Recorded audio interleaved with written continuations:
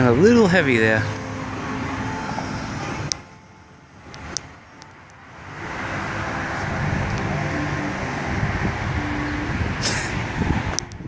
Man's gotta do what he's gotta do. And I went really heavy there. But I had a lot of pitting right here.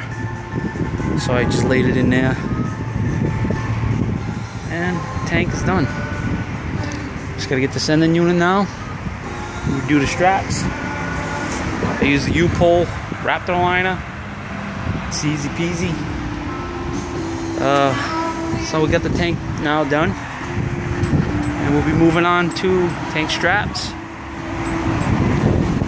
sending unit, fuel lines. And I got a roll of 3/8 stainless tubing. Stuff's really hard to bend. Can't really bend it with the traditional little aluminum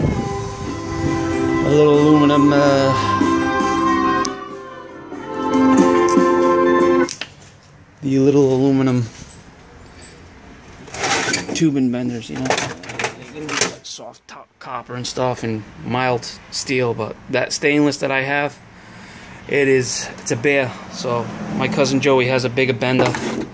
It's got a longer handle, it's a little beefy. It's kind of what like the Rick Fix has when he was doing his. So the hood is still turtling on its back like a turtle trying to get up. And but I wanted to get that done, so that's done. Tanked it.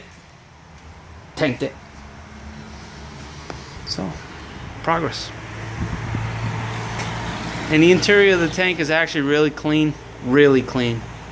So what I'm gonna do is I'm just gonna get some rags afterwards and just go in there and just put some lacquer thinner and swirl it around and sop it all up with the rags afterwards. But I think this thing's a save. Hopefully it is, because they're like $1.50 for a new tank for this thing.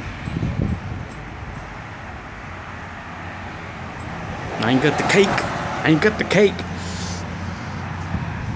So tank's wrapped up in Raptor liner. And it looks good. I'm happy with it. Really like it. I really like the texture of it, and I really like the way it looks. So I'm just gonna let it dry a little bit more on my frig rig. And thanks for watching. Peace.